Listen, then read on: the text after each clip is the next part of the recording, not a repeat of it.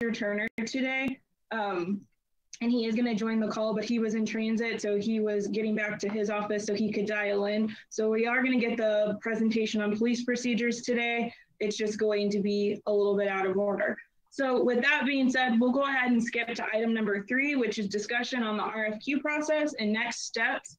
And so I wanted to kind of get you guys back together again so we can discuss that process. I will let you know that Rich Sessi with our procurement division is on the line. So if you guys have specific questions about this process, he's going to be the best person to ask. So that's why I've asked him to join the call so he could give us or give you guys that information if you do have questions that are RFQ related. So with that being said, I did send you the Word document that was sent to me from Rich. Hopefully you had an opportunity to kind of look over that. That to me seems a little bit more than what you guys are necessarily going to need based off of my discussions with Rich. But essentially what we're looking for in today's meeting is for you guys to come to an agreement of who's going to represent this group. I think that'll be a good process instead of trying to reconvene this group every single time. If we can pick a few representatives to give the study session presentation on the 10th and to be the individuals who not only create that RFQ, but also do the interviews once the responses come back in, it would be those same sets of individuals. So I'd like you guys to have a little bit of discussion on that today and then make a motion to decide who's going to represent you as a group in those upcoming steps. So whoever wants to go ahead and start that discussion, go ahead. Okay, since I'm not scared to say anything anytime, I would definitely like, I know a lot of people work, a lot of people are doing things, but if it's possible, I definitely would want Meredith because I like how she hears many voices and she retains the different aspects of what people say. And so I would like to include her on that as being a representative. I second for Meredith. Due to those same regards, and since I presented already in February, I do not want to present in the study session.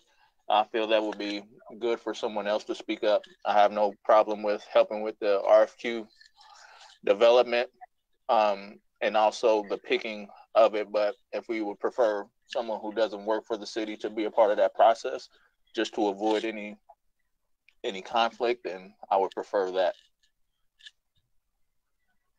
Okay, so right now we do have a motion on the floor to select Meredith as being one of the representatives. If she's willing to do that, which I think from our previous meeting, she said she would be willing to take on that role. If no one has any objections, then we'll have Meredith be the first person to fill one of those slots. Okay, Meredith, you are person number 1. So I think the best option for this group is either to pick 3 people or 2 people. So who would be the second person? Are there any recommendations for a second person to represent this group in the next upcoming steps? I'll jump in there and volunteer myself. I'll second that. I was gonna nominate you. Okay, I rescind my nomination so that Casey can give me. Am I slow? I'll second that nomination. All right, so if there's no objections to Thad being the second person to represent this group, then we will include Thad on that as well. And Meredith has asked what time the study session is on the 10th. That is at 10 o'clock. It is not at 10 o'clock, that's a lie. It's at 6 o'clock on the 10th. So it'll start at 6. You guys will probably be either the first or second presentation. So you'd want to be there at 6.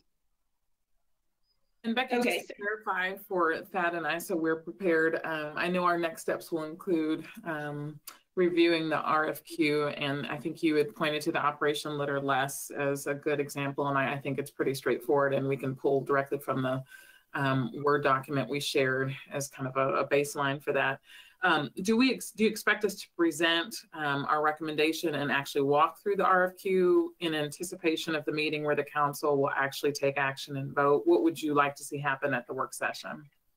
So at the study session, I think really what the expectation is that you don't necessarily have to have the RFQ written out. And I have a few additional things to add to that as well. You don't necessarily have to have that written out by the 10th. It's more of, this is what we're looking for as a committee. This is why we're looking for it. Maybe give them, because again, Roma made a good point at our last meeting. We do have some new council members that weren't able to be there whenever you guys had your first presentation in February. So maybe give them a quick overview of what you guys have been working on up to this point, and then why you guys are asking for the city to consider going through the RFQ process. See if they have any feedback on that, and then kind of go from there. But your presentation piece, I think, is, you know, an update of what you guys have been doing and why you guys are wanting to go through the RFQ process for this next step.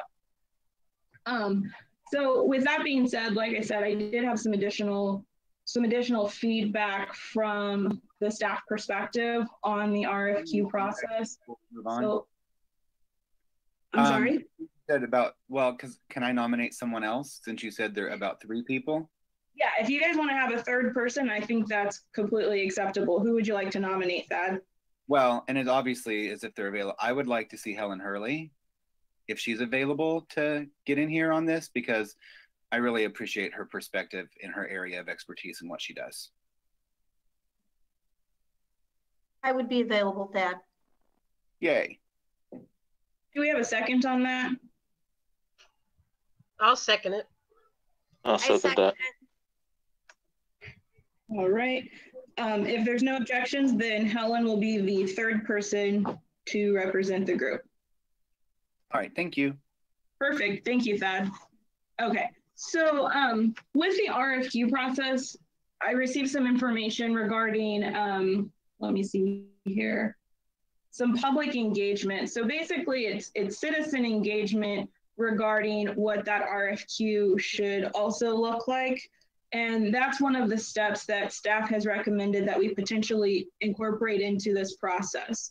So as we are drafting the RFQ, there should be some citizen engagement in that to see what they think would also be a good, you know, good qualities to have in the RFQ process for who is essentially not only representing this committee in the dialogue as the moderator, but the community as a whole. So part of staff's recommendation for this process is that you do get that community engagement while you're drafting the requirements of the RFQ.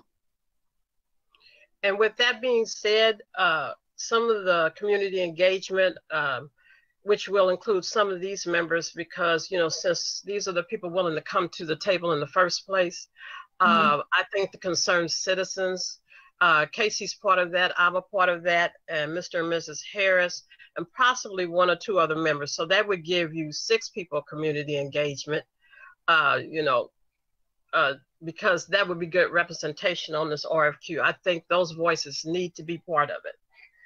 So I think with the subcommittee, if you will, that you've created out of Meredith, Thad, and Helen, I think that's something that you 3 would probably want to go ahead and discuss amongst yourselves on what that community engagement looks like. Again, you're representing this committee as a whole on that process. And I think that's part of this subcommittee's process to kind of massage that out, for lack of better terms, and figure out how you get that community engagement. And so as I was speaking with staff, I kind of came up with a very rough timeline. So if you need more time and you want more time, that's acceptable. These deadlines aren't set in stone by any means.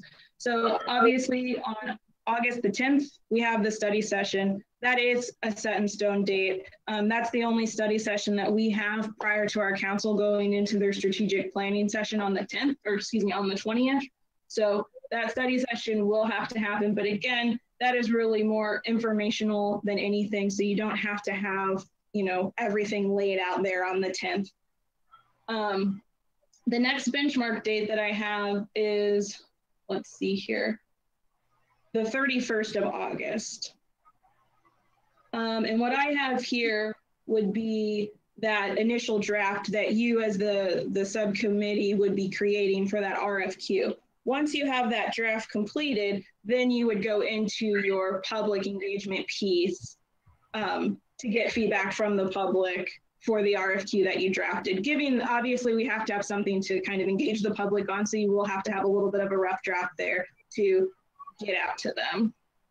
Becky, before you go into the next milestone, what's the format for that? Is that a survey form? Is that a listening session? And how long does that have to be open for community engagement for a period of time? Is it a couple of days? Is it a week?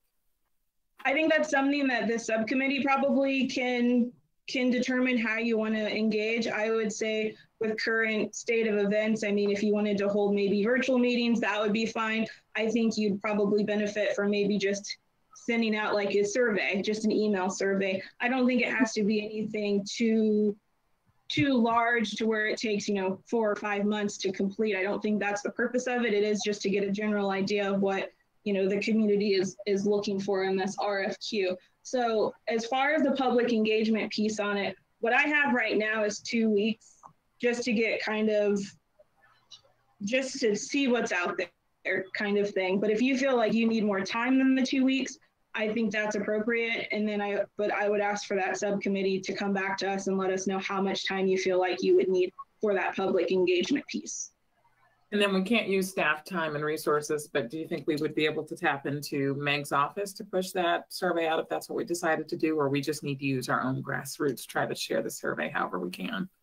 I mean, I feel like I think we could probably work with Meg on that a little bit to maybe push it out to social media and see what our options are there. I'm not going to volunteer her office for anything, obviously, but I'm more than happy to have that conversation with her to see if that's something she could help us with in getting it out to more people, because I think that's the point, as many people as we can, touch in that sense.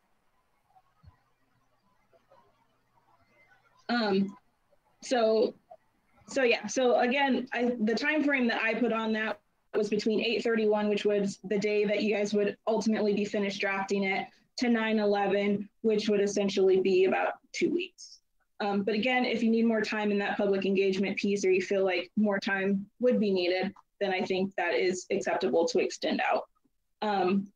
The 9/11 date actually works a little bit, because then on 9/14, we have another study session. And I think that would be a good opportunity for you guys to present to the council what you have determined to be part of the RFQ. And you can present that to the council and get any feedback that you would need from them before we actually issue out the RFQ. And then with my rough timeline, the week of 9/14 is when city staff would issue out that RFQ, and we would start that process. And one other details question, the council does not need to take action to actually approve the posting of an RFQ? No. Okay. No, that is really just informational to kind of keep them in the loop and to get that additional council buy-in for that RFQ process. So if they have any comments, questions, or concerns about that, then you guys you'll know at the study sessions, like if they have any feedback, positive or negative, to what you're recommending.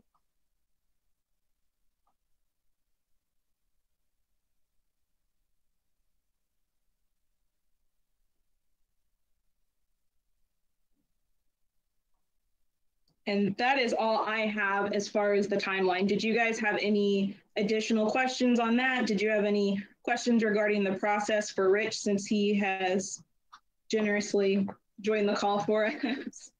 So just for me, for clarification, what are we asking citizens specifically about? Is it about the RFQ, or what they want, what area, or is it what the goal of the RFQ is? It would be the RFQ. So essentially, you guys will draft what you think needs to be in the RFQ. So those line items of things that you feel like a good moderator would need. And Rich, please correct me if I'm wrong on what that list looks like. And then we would then essentially send it out for public engagement to see if they agree that those are the important things that need to be included in that RFQ, or if they feel like we need to include more things to get the right person to be the moderator for the next steps. Okay. Yeah, Becky, I think you summarize it pretty well as far as what the purpose is, because when you're doing this process, what you're trying to do is you're trying to come up with a broad scope of things that you're looking for whoever these people are, that, you know, person or persons that will be doing this moderation facilitation process. What are these qualities? And so from listening from the conversation, I think you guys have a good approach. The more feedback, the better, because, you know, you want to have people in place eventually that everybody thinks are fair-minded and has the best, you know, thought process to make this whole, you know, the end goal happen. You know, you want somebody in a facilitating role that, you know, has awareness of all the different needs of the community, what the background of the community is. And I think you guys are off to, you know, a good thought process by trying to get as much engagement as possible prior to putting something out there. Can I ask a question then? So for this RFQ, when we send things out on this email, I'm thinking it is a possibility to have two. You know, I'm just getting down specifics so I'll know when I send things out to people. It is a possibility of having two. Does finance matter with an RFQ? And then also, should we cut it off? You know, just 5 candidates or whatever, or I would like to know specifics on those things. Well, when it comes to qualifications, solicitation, you're not asking for money. What you're trying to merely find out is, based upon the needs of the role or the job that you're trying to get filled, you collectively as a group with citizen and council feedback, you're looking for the qualities, and price is not a factor at this stage. Okay, price is not a factor, just making sure. I was throwing it out there because when we talked previously, price was a factor a little bit. And so, you know, I'm just wondering, they have a hard job. So I just want them to take in consideration, because our funds were said to be smaller than we would hope. So let's remember that price is a factor a little bit, because all people are different. And so, and we did talk about that. That's the only reason I mentioned it. And I think like that, because we do have a smaller budget than we admit. Yeah, I get it. But yeah, I mean, you know, you gotta first of all find out who's the best fit, and then, you know, once you have a pool of people, then later after you get that pool of people, then you can start talking price. But, you know, we're at the first phase of the process. So I think a point on that, and this is something I think Thad and Helen and I will need to discuss, but I'd love to hear some input from the group. Originally, when we put that kind of foundational document together, we landed that we thought a facilitator would be good just to help us with some structure and function, like where our next step should sit. But what I hear Rick saying is that, and we might need to broaden this up a little bit, we're not at the point where we're looking for a facilitator to evaluate and assess our community, our history of work, our way forward, integration into the comprehensive and strategic plan, and then hire the facilitator that will walk alongside us for the next 2 years to do this work. We were just looking for a facilitator to help us orchestrate a listening session between the Human Relations Commission and our task force to figure out what, you know, nuts and bolts, what we should look like, where should we fall, and what the recommendation is to the council. So I guess I want us to be clear in that RFQ, and when we look for folks, I would think the ones who are bidding on this know that this is just step one, and maybe we articulate that in the RFQ so that they know if we do a good job, if we secure this contract with the city to do this work, we could potentially, since we have history in working with these partners, we could potentially be the firm of choice that continues this diversity and inclusion work for the next 2 years. But I want it to be clear to even the general public, this is not the end all be all contractor that's going to help us execute diversity and inclusion. This was just what do we look like, where are we structured, and where do we fall? Does that make sense? Does everybody understand? Do we have some? That helped clarify it. That clarified it, Meredith. Yeah. Good explanation. Okay, good. I was starting to get a little heartburn to think about the RFQ that we had to write, but that seems like a further down the line next step.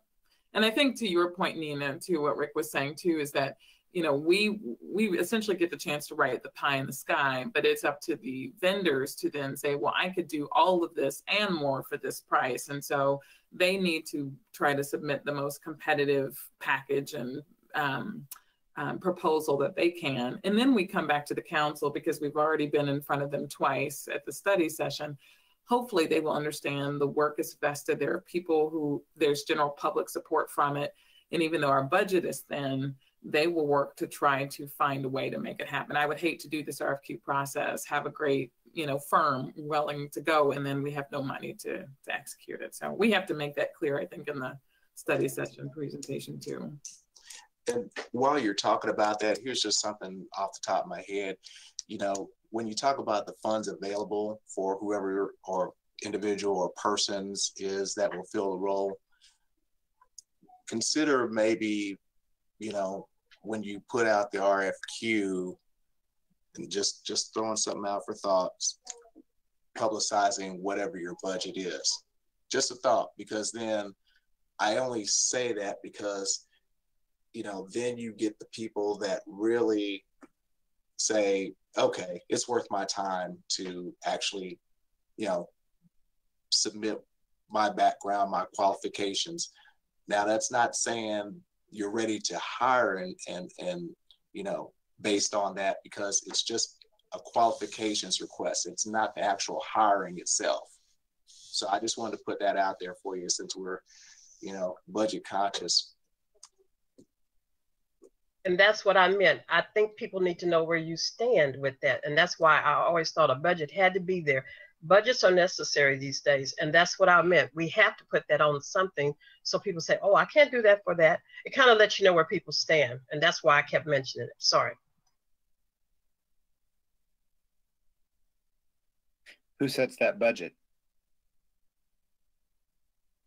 That's a great question, Thad. So, I mean, I would assume that the city would set the budget. So what I would recommend to this group is maybe incorporating that into your presentation on the 10th, on, you know, just putting it out there that there would need to be some sort of budget set ahead of time in order to be able to issue out the RFQ to get that dialogue rolling.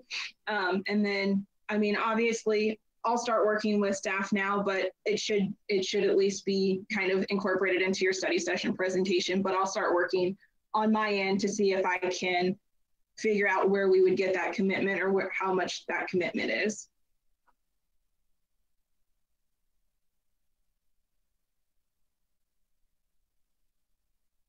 Any other questions or comments that we want to have for item number 3 on the agenda?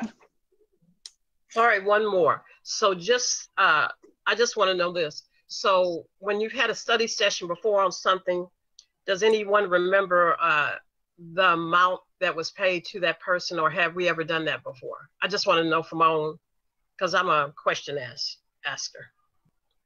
I can't. Anybody know a number? I think what you're asking, I can't speak for the council in previous study sessions, but what I have seen average, depending on the work, any kind of consultation fees, usually they charge about $350 to $500 an hour, depending on what they're doing and the level of work. So, I mean, again, we might need to get with Roman and do some research real quick. Again, since we're not doing the bigger plan of diversity and inclusion work, but just a facilitator who can facilitate a listening, visioning session. The top range I've heard is $500 an hour. And if we're talking about half a day, no more than 45 hours to begin. That would be open. Yeah, something that's what I may be able to Thanks, possibly Mary. do is to check with, is just to run this sample RFQ by a couple of people, just to get a couple figures, and I can send those in an email to the group if that would help. Would definitely help me. Thanks, Roman.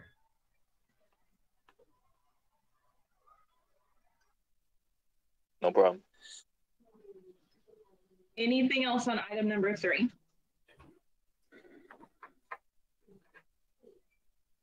All right, so I think we're in good shape. And Meredith, Helen, and Thad, whenever you guys are having your subcommittee meetings, if you just include me on those emails, and if you guys have specific agendas, we should probably go ahead and post those as public meetings. And then that's another another good opportunity for the group as a whole to be able to not necessarily participate, but they can at least watch, and then you don't feel the need to have to constantly send up a bunch of emails if you don't want to do that. And then they have that information available to them as well. So we should post those subcommittee meetings, and then we can work on the city side of making sure that they get live streamed so they're accessible to the public.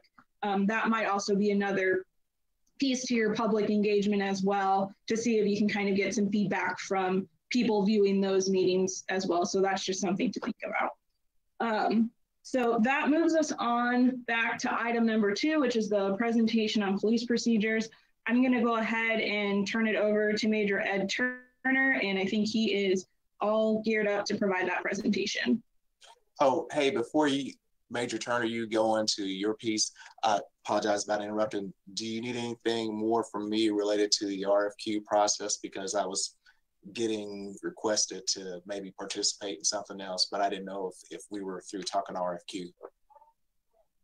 I think we're good, Rich. I really appreciate you taking your time out this morning to sit with us. And if we have any questions along the way, you can bet that I will be at your office. So.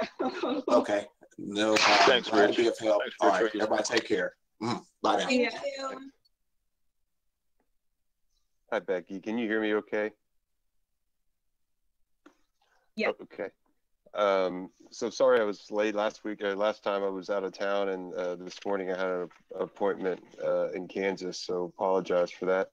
I appreciate everybody's working on the matter, and I wanted to just kind of give a rundown and of kind of the 8 can't wait and some of those points, and happy to have dialogue on this. I guess just as a baseline, I'm just going to give you some information as we move into it. It's the Bureau of Justice statistics show that their police contacts with citizens over 16 years of age each year is around 54 million people. Police use force in 1.8% of those contacts or those incidences. So just as a rough number, and I could drill into these numbers a little bit more, but just so you know, like we will book around 10, 11, sometimes 12,000 people a year in our jail. So that's actually people we put handcuffs on, we bring into the jail and we book them. That doesn't count everybody we contact in the street. It doesn't count all the tickets we write and things. So we use force. We call it response to force because we're responding to the force that's been presented. We use force maybe 150, 200 times a year. So somewhere around 0.15% to maybe 0.2% of the time. Those are just really, really rough numbers. So if you want me to drill into those, I can. I was just trying to give you a little bit of a sketch of amount of times that we respond, and we're required to respond to some type of force when affecting arrest or fulfilling our obligations. So what I'm going to do is I'm going to run through each one of these.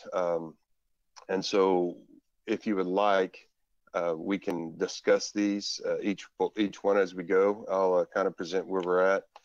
And I'll start with probably one of them that'll be, I'll just start with one of them that'll probably be more dialogue than others possibly, but I don't know that. So the first I'll bring up is the ban on chokeholds. It's chokeholds and strangleholds. So we use restraining techniques. There's 2 types of restraining techniques that involve the neck. One is actually affects the respiratory, the breathing.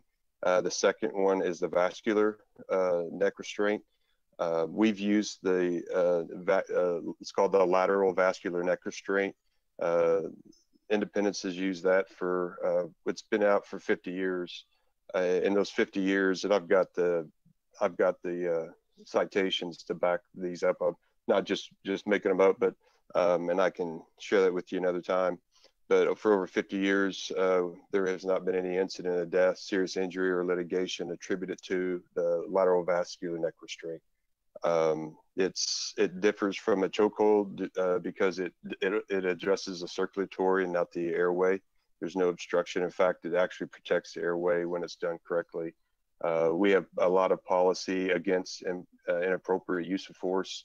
That's all the officers that would use a lateral vascular neck restraint receive a certification continuously throughout their career to properly use it. If they haven't been trained in it, just like a taser or a less lethal weapon, they're not permitted to use that.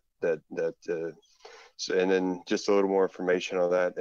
Like there's quite a bit on it, but I'll just tell you some of the things that we had looked at. I know the Canadian study was done with 5 major force of options used by law enforcement, and just for ease of conversation, we call it the LVNR. So if I hear me say LVNR, I'm referring to the lateral vascular neck restraint, not an airway chokehold. But the LVNR was found in the Canadian study to be the second safest force used in regards to the lack of injury to a suspect. One of the things that we found is smaller framed officers dealing with a larger frame suspect. Oftentimes we always try to have a second officer there, but unfortunately I've seen many times when that doesn't happen. We've had a smaller a male officer or a smaller female officer that is find themselves in a altercation or a fight with a suspect, and they've had to use that technique to help gain control. One of the hurdles too we find, and again I'm not saying that I'm not trying to shut down, I'm just throwing out something. I'm not trying to shut down anybody from having obviously adverse thoughts or comments about it, but I'm just sharing some things that we've found in our study and our practice is that we found that suspects under the influence of drugs or alcohol lack any pain compliance, so our empty hand techniques oftentimes do not work and are ineffective, mainly just because the pain receptors are affected and they don't have the ability to gain control of the subject. So just a little bit further, the circulatory system is obviously doesn't affect the pain receptors, but it gives a way to gain control. In fact, most of the time when I say LVNR, we never even get to a point of applying pressure that affects blood flow. It's the first thing that we do is we take them off center. They're off their balance is pulled backwards, so they're not able to take an offensive fight towards the officer. So generally, we don't even fully apply what would be termed a LVNR. We still document it anytime we encircle anyone with around the neck.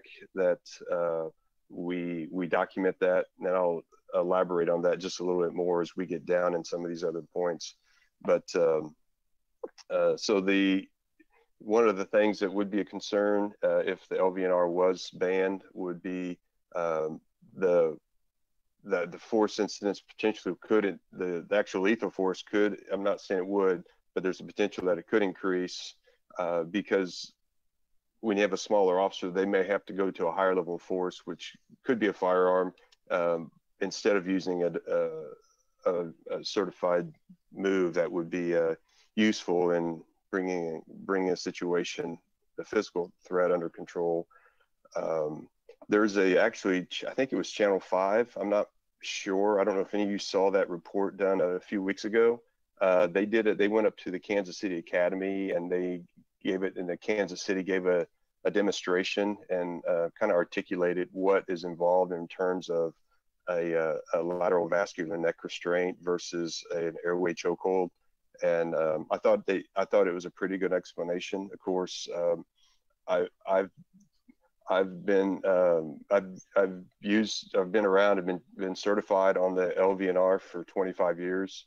Again, I've used it. I've seen other people use it. Normally, like I said, rarely do people ever go unconscious, but it is one thing that we have in effect that I'll just bring this up now. It's also later in my notes, but anytime we apply the LVNR now, an ambulance is called, supervisor responds to the scene, pictures are taken, a thorough report is done. Not just LVNR, any use of force. These things apply.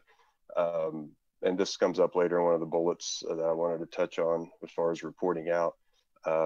That report is then the first line sergeant, the supervisor, interviews the officer, pulls any they take pictures of everything, they pull any video from the cars or if any video is available around that, and they review, then they'll review those things that are available to them, and then they write a recommendation that goes up to the captain. The captain does all the same, looks at all the video, looks at all the pictures, reads the reports.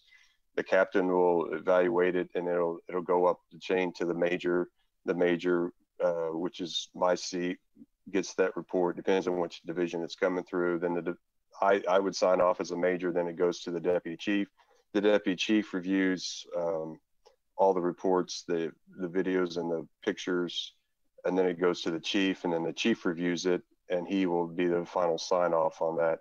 And from there, it goes over to our internal affairs department, and they take the information, review it, and they put it into a database, so we can track what was original contact for, what was the why were we there, was it self-initiated, was a call generated, were there drugs, were there the size of the person, the type, any weapons were used. Again, and that's, I can send you all one of our use of force reports, but that was a flyby, if you will, on that particular bullet. And I can tell you that on the 8 Can't Wait, we're doing majority of these. There's some of them that we'll get into later, like the warning shots and stuff that could have some more could have more discussion. But I think as we dissect this could obviously go on a lot. I wish we were in person. It sure makes it easier for me to have this conversation. But I would kind of just on that first bullet of 8 Can't Wait, I just wanted to take time to get feedback from you and start dialogue on how we might improve, or things that you've heard or would like to know. And I may not have the answer, but I can try to get the answer and get back to you on it. Meredith had put a question into the comments. Meredith, did you want to give that to Major Turner directly, or did you just want him to read that? It's a good question. Oh, thanks, Thad. No, so while you were talking, I was familiar with the LVNR tactic and looked on the National Law Enforcement Training Center website, and it looks like it's usually done standing or kneeling or on the ground, but it's predominantly from behind, using the arms, elbow, and the fist to lock the restraint. Is there ever any approved use of force that involves law enforcement either kneeling or applying any pressure to the neck? I think just generally knowing that this meeting is being publicized, and I know the general public may have some questions or thoughts about that. I think our education is important, because I don't know anything about holds. And so is there any time ever that is a approved use of restraint? That's a wonderful question. And the answer is like what we saw, where a lot of the stem from, we saw in Minneapolis, that was illegal. That was a criminal act. Now, will I say in the midst of a full fight that you don't spin around, you end up on somebody and your knee slides up, but you immediately reposition? I mean, because of the dynamics of a conflict, you don't always get to end up where you fall on somebody. So, but that doesn't mean you stay there. We do teach a pinning technique with the shin and the lower part of the knee across the shoulder blades that would help hold the person down. But we do not, it's against policy for anyone to use a knee to hold anyone's neck down. And those are dealt with when we watch video. If there anything would come up that's questionable, it might be a training situation where we're saying, hey, maybe another officer there was another officer there. He really maybe somebody need to reposition to get on the other side to help control another arm. But yeah, it's a great question. So yes, I don't know if that answers your question, but we do not permit anyone's knee on the neck as a technique to hold somebody. But I do want to have a caveat to know, to understand that in the midst of a full fight when somebody's grabbing at you, your gun, and hitting at you, that when you spin around, you might end up on their back. And for a moment, you might be in a position where your legs are on that, but that is not allowed to stay when you're going into to handcuffing or control technique, if that makes sense. And I'm not trying to make a window of it out. I'm just being realistic that things happen that way. No, that was very straightforward. Thank you.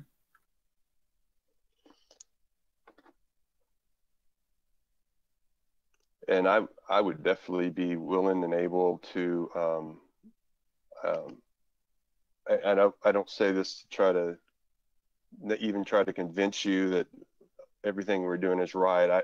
I would just, in terms of education, to have a greater understanding moving forward, to even have ability to demonstrate that, what that looks like, what is actually taught, and any of the, we have all the documents from doctors and all the legal process in terms of the LVNR versus a chokehold. So those are kind of where we're at right now. We don't, if anybody's is doing a LVNR and it repositions to you're not in position to maintain what you're certified to do, then you're not to maintain that position. You're going to have to readdress and try something else. Of course, if it is life-threatening and they have a weapon, then obviously that would rise the level of force, similar to elevating to a firearm. But that, by and large, we find that we generally don't even have to go to putting full pressure on anyone's neck. Once you take them off balance, they generally recognize that they're not able to fight anymore, and they start to comply. But there are those that are intoxicated with PCP, and I can tell you stories of just this really struggle. And I guess just briefly, just so you have an idea, is people don't have their pain receptors are not working. And so we literally have broke people's arm before, trying to just do an arm bar, and they don't even feel that they don't recognize their strength, and they don't feel pain. And so there have been times when those that are on PCP or other types of drugs, stimulants, that it's almost unhuman type strength that you're dealing with, and it's difficult. Again, those aren't excuses. It's not to say that there aren't room for improvement. I'm just mentioning that as an example of times. So what other things have you heard, or questions you have in regards to that, or what would be helpful for you at this point to be in the best position to move forward, if you know that at all? I don't know if you know what you would need to know, if that makes sense, but happy to try to provide whatever that is.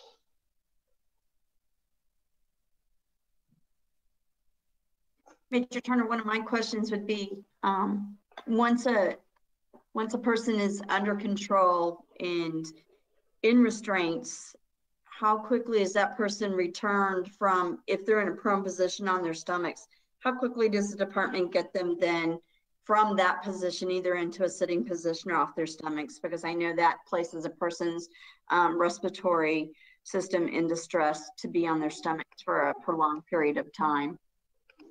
Yeah, and that's another great question. And I'm sorry, who was asking that? I'm sorry, this is Helen Hurley. Okay, thank you, Helen. Yeah, we actually have policy, and I'm willing to share that policy with any of you as well. It's available. That it's policy to get a person up once they are secured, and set them upright. We know that positional asphyxiation or excited delirium is something that you can do a little research on that and just type that, and excited delirium. We know that when people are under the influence of stimulus or some type of mind altering drug, or that their hearts can be in a position that are further stressed after a fight, and the adrenaline and their heart rate's up. So it is our policy. If they don't sit them up, they actually, in our reviews, we actually either do remedial training, or it could move into even a a personnel issue, policy issue, a discipline issue if it's not being addressed. So, but yeah, that's a great question too. Does that answer that, Helen? It did. Thank you so much. Yeah. I appreciate that information, Turner. And I just want to make a comment that although the incidents of George Floyd and such are the ones that raise the most attention, is that in regards to the MOU and the purpose of the group is that we were looking at the broad range of scope of police procedures and policies in different ways to incorporate those for more diversity and inclusion. And I know that when we last talked before COVID, is that we were trying to get access to many of the procedures and to figure out a way to have those become electronic and more visible to the public for transparency. Has there been any efforts to that regard, and is that something that we can continue to pick up to move forward as we move through this process?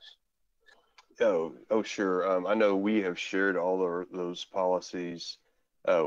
What I could do is I shared the policies with the Community Concerned Citizens group. They were in that circle. I thought we gave them out to this group, but if we haven't, we will. But we have a lot of policies. You can look at any policies. My thought would be to give you a list, just a bullet list of all the policy that would just show you what they're about. Give you the ones that are probably going to be the ones that you would be most interested in, and you can have all those. You can have all of them anyways. If electronically, I guess it doesn't matter, but it can be kind of tedious to get through a lot of some of the policy. It could be something about just putting property in, or how do you secure something. And again, not that you can't have any of them, but just I can pick out the ones that I know that we get requested on the most and give those out, and then a complete list. However you want to do that, you let me know what you want and we can make it happen. I believe the last time we discussed is that because I looked at Kansas City's with Rebecca, and they actually have a way to where all the procedures are available online. And I think that would be a good end goal at the end of the process, to have those be available for transparency purposes. So yes, giving those to the group, that would be key. And I believe that you suggested the same thing last time. I just want to keep in mind the larger vision of making those accessible for the public, those who aren't familiar with our policies or even how to get them, just to make those easily accessible. And so that is kind of my focus in this. And so if we can make steps toward that reality, I think that would serve the most benefit to the public. Sure thing. No problem.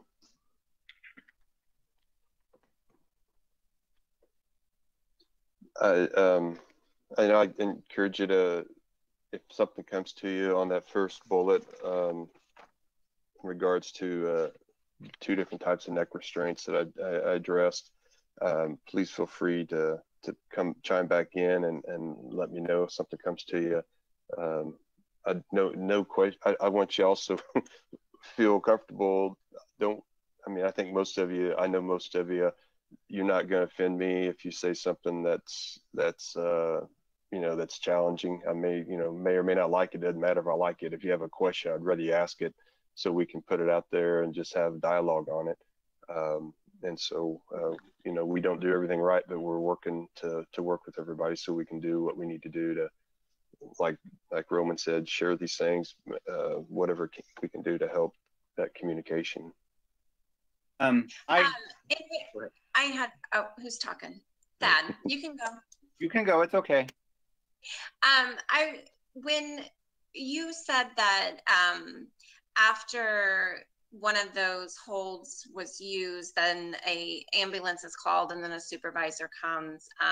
My internet was cutting out a little bit, so I may have missed this. But if the person is in distress, are officers required to render aid until that emergency services gets there? Does that make sense? If Ye- they started to have issues. A medical emergency. Yes. Is that expected of the officers to render that until, I mean, which is probably very rare, but until the emergency services do get there? Yeah, in fact, it's more than it's required. It's in policy that when that happens, we are required. If they don't, then they're out of policy and they're subject to discipline. And so that is a mandate, if you will. So that's another good. Y'all have some good questions, and hopefully that that can be relayed in ways that understand that. In fact, that happens a lot. Officers, and I say a lot.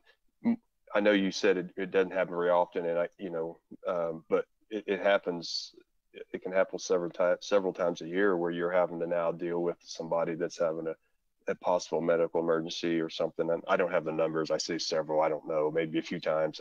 But where you're getting involved and you immediately turn from being assaulted, handcuffing, and then you're giving first aid to the person. And sometimes it involves that person, even we've had times when we've had to use lethal force on people and they just tried to hurt the officer and they had to use lethal force. And now you've got their blood all over you because you're trying to save them and it just escalated so fast. So so it is mandated that they reply with medical care until a higher level arrives. They treat them. So.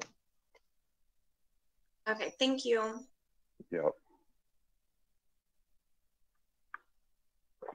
And so for me, and that gave a little bit of answer to it. But so I guess the only reason I'm giving this is that should anybody in the public be seeing this, and I think a lot of concern that I see in all the in the movement and everything. So when all policy and procedures have failed, and there's in that very, very, very small percentage, and something like George Floyd happens in the city of Independence, and because an officer went rogue and had a bad day, I don't know, but disciplinary actions. How does the Independence enforce disciplinary actions for officers who aren't following the policy and procedure? Sure. So I tell officers this when they come on new, or even maybe they've been there a while, is that you and we can't drive down the road without violating a law somewhere. We got stacks of ordinances and laws on the books, and things happen. And I think one of our old chiefs may have said it best. There's times it's kind of like so I guess what I'm saying, there are gonna be some policy violations from time to time, whether it's they didn't turn one, like for example, and this is a very minor one, somebody jumps out of their car and they didn't have their mic pack synced, meaning it's not connected to the system that's recording the audio. So we don't know what was said. Well, that's a problem. Well, that might not rise to a critical discipline, but it may be capturing pieces, I think, that are relevant, it's mandatory that they have their mic packs on. So something minor like that is dealt with, might start with a verbal reprimand saying, or verbal counseling saying, hey, your mic pack's off.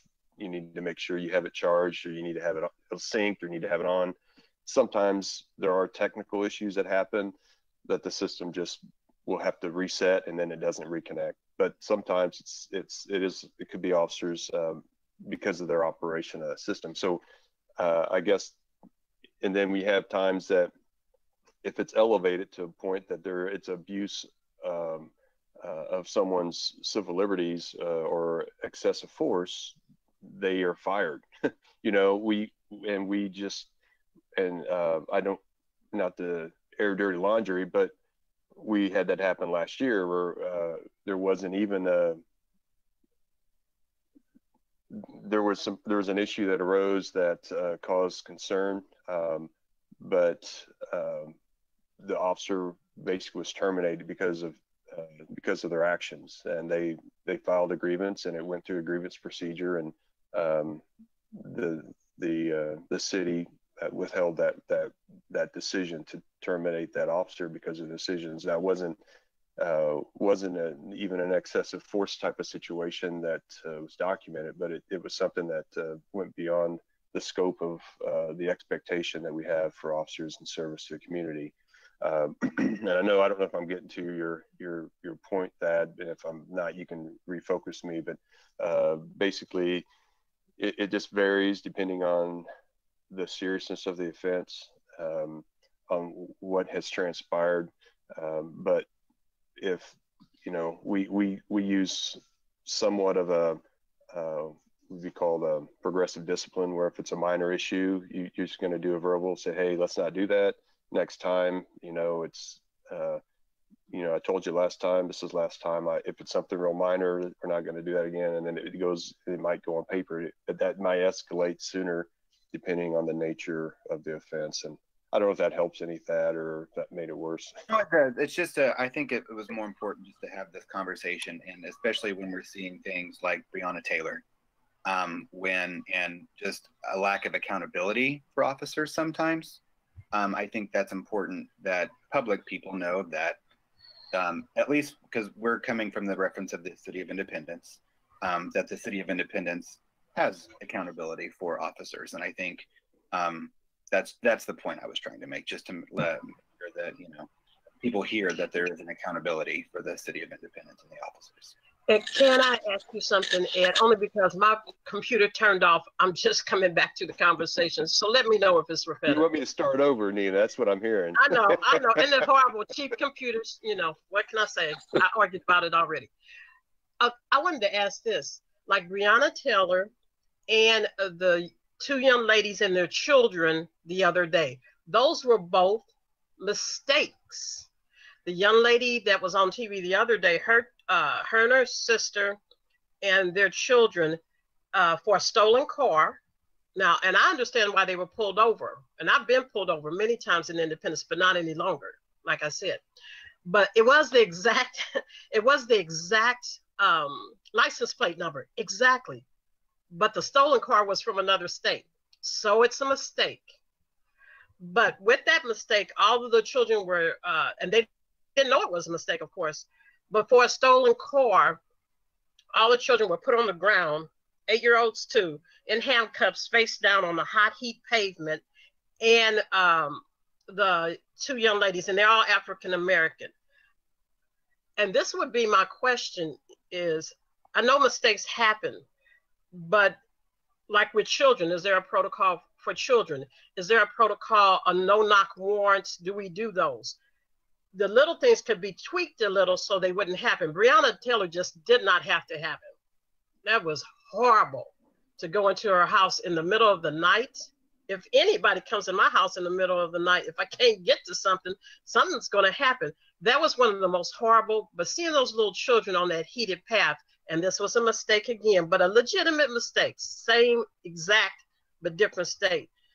How can in Independence we respect people a little bit more level wise? Do we do no knocks that come into people's houses at night? And also, if there's some 8-year-olds or 10-year-olds, are we going to put them on the ground?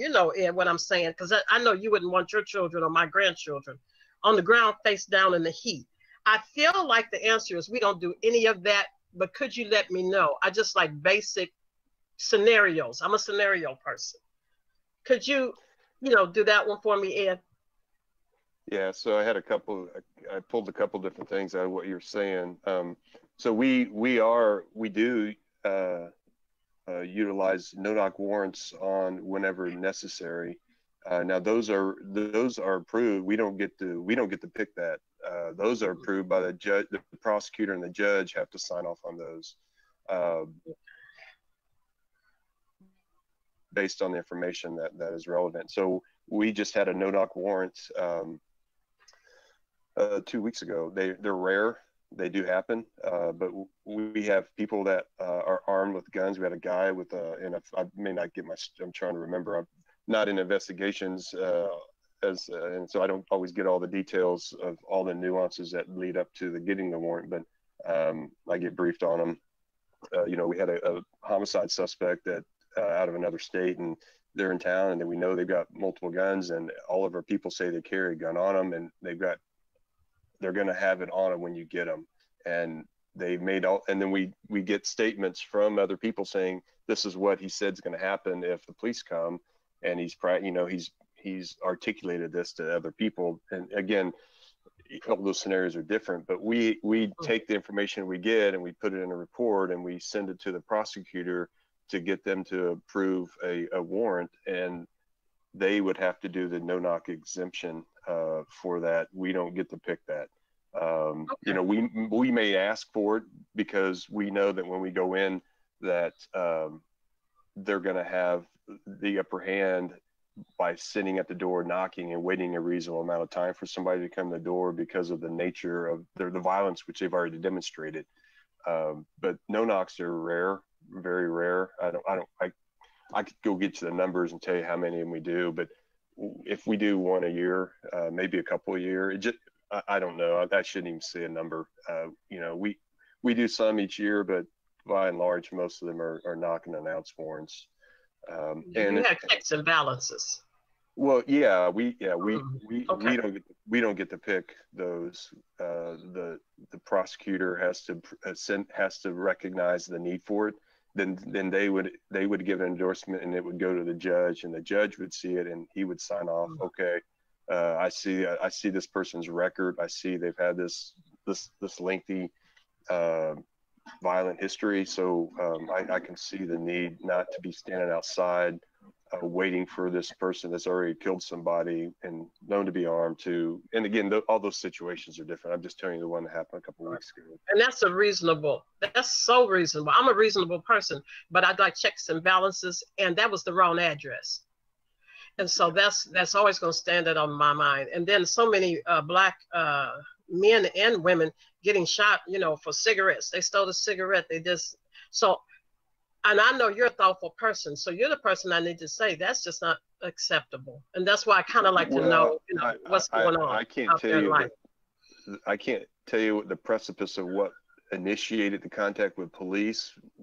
Mm-hmm. It's the actions of the person that stems into what the disposition is going to be.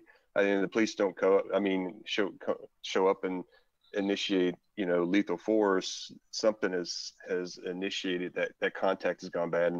And we can get into de-escalation. That's the next one on here. But ultimately, our goal is to de-escalate. We have training in that throughout everyone's career. We are trained on, particularly, we have had that in a CIT, which is a critical incident team, deals with mentally disturbed mental health issues.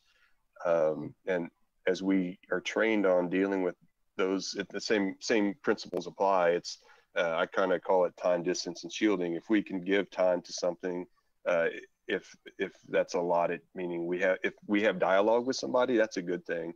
I often ask this question. I'll ask it to any of you. Do you all know what the acronym SWAT stands for?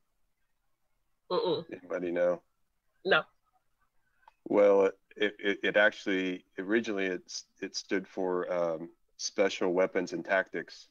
But after being involved with the SWAT team for over 20 years, different roles, it really means sit, wait, and talk.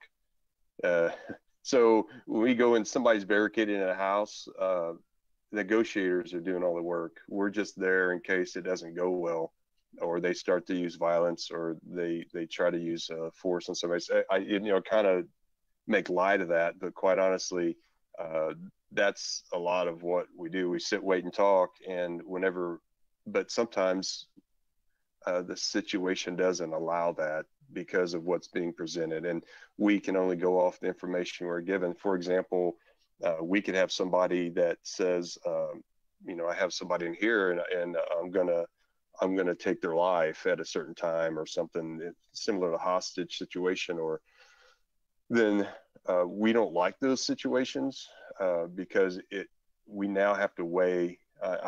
My litmus test is, if that is my daughter in that house, what would I want the police to do to save their life?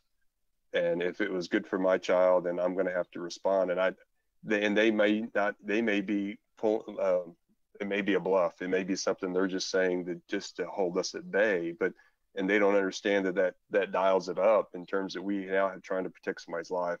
Again, those things are very rare, and so it's not. I mention that not like it's a common thing, but basically to say that although time, distance, and shielding, or time, distance, and cover position, meaning protection from a threat from a suspect, is good, but a lot of times those might be taken away from us because of the nature of the situation that's presented. And we find that we're in the middle of a road as a car is driving at us, and you respond because there's no way to get out of. There's no time, you don't have the distance to move, and there's no cover to get away from that, and so you respond. Anyway, so if you want, I can kind of work through these other bullets. I'm sorry I've taken so much time.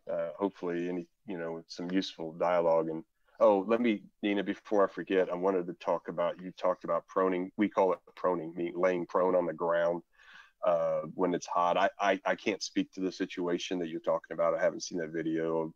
I just got back. Yesterday is my first day back, and so I was out of town. And you got me. I feel sorry for you. Not making excuses. I just can't speak on what you're speaking about. Happy to look at it and have dialogue about it after I see it. But there's oftentimes we put people in a position that we have them in a submissive position, meaning we may have too many people to handcuff, but we have a car, or we have a vehicle, or we have a house or something that has a possible threat in it. So in turn, we try to get people in a non-threatening position so we can deal with the other threats, because we haven't had time to secure the threats that are there. And sometimes actually lying a child down, again, I can't speak to the issue at hand, is if something happens, they're out of the way.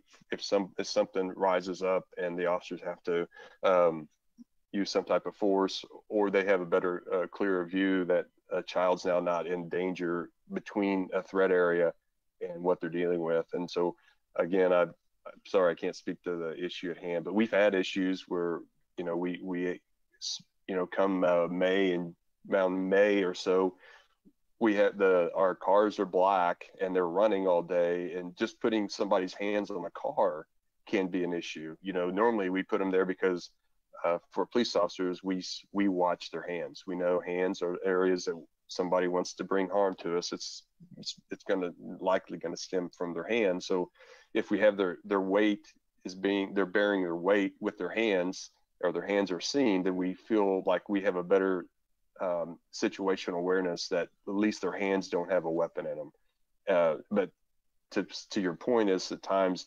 even in the summertime, we have to watch putting their hands on the cars for any long period of time because it is hot. So we try to respond to that, and the same with asphalt. So those are things that we do. I don't know. I just wanted to touch base on that. I wasn't trying to skip over that, but happy to talk more about it. Okay, so let me run through these other ones, and then we can keep talking. So the second one was required de-escalation. I kind of already alluded to that with our mental health protocols and the things that we do with our CIT officers.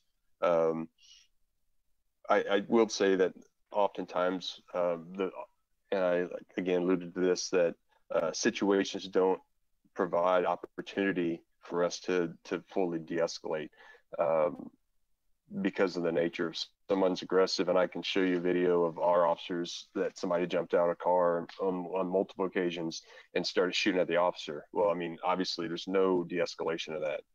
You're already in a lethal force situation. So, but at times, when you deal with those people that are in crisis, mental health crisis, or it could be training on domestic violence. For example, we know that when we arrive, and if the lady had been getting abused, there's a circle of violence, and I won't try to get into all of it, but you're going to show up and say, for example, say the male is the one that was the aggressor, and the wife was the victim. She's going to be irate and out of control and blowing up, and he's going to be calm. This isn't the case all the time, but this is likely can happen. Well, she can look like she's out of control to the point that, and we're trying to de-escalate those situations just so we can get the investigation underway. So officers are de-escalation is something that we have officers do, and it's really necessary for us to do our job. And were there any particular points on de-escalation that you thought that you've heard or seen or wanted to touch base on, Casey? Yes. With de-escalation, I've experienced with a neighbor that it wasn't used very well, and he was having a mental health crisis. And when we had called the police, we told the dispatcher that kind of a well check, and that to expect that it was a mental health issue, most likely. My husband works in that field, and they actually use de-escalating a lot because they don't have any type of weapons or anything to help them, but they deal with clients sometimes that are very volatile and aggressive because of various different things. So anyways, how I know that that officers are being trained with CIT training, but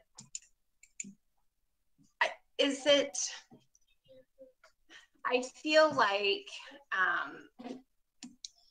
what is the status with the police and CIT and having mental health, maybe other organizations helping out with some of these situations? Because I feel, it seems like there isn't enough in that help that with the mental health area for police officers to actually utilize those things, because there's just, it's, you know, that there's just, I don't know if there's not enough funding, if there's not enough actual CIT officers, like at nighttime.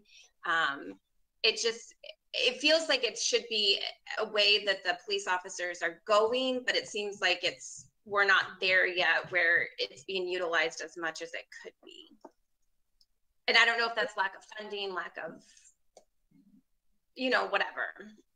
Yeah, and I know there's others on this call, on our meeting here, that could probably speak to this too. But we have we work hand in hand with a comprehensive mental health. We partner with them, and they partner with us. So they have one of their employees that is embedded with the police department. It's called a co-responder.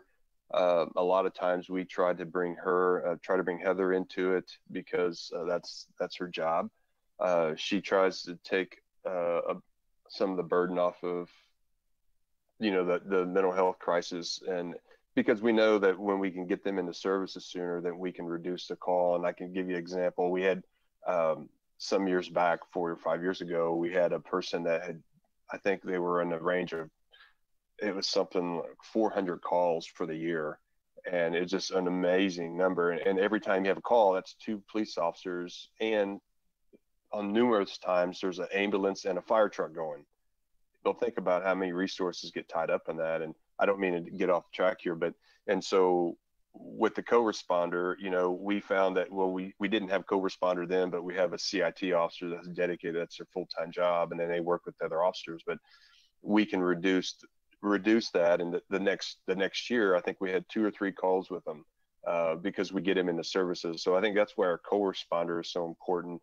We've just applied for a grant and with Mark, and we're in the process of getting a second co-responder.